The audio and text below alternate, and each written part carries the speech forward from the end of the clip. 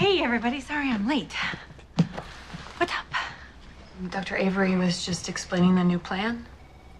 Mark had a plan. And I have a different plan, which gives James a more normal appearance. But Mark knew James for 16 years. You've known him for, like, 16 minutes? You know what? If Mark was here, then I would be glad to have this argument with him.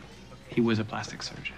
This is not your area of expertise, so if you want me to walk you through my thought process, I guess I can do that as a courtesy. What I'm not going to do is stand here and argue with you about this procedure. This is what I'm doing. You'll walk me through your thought process as a courtesy? Are you kidding me?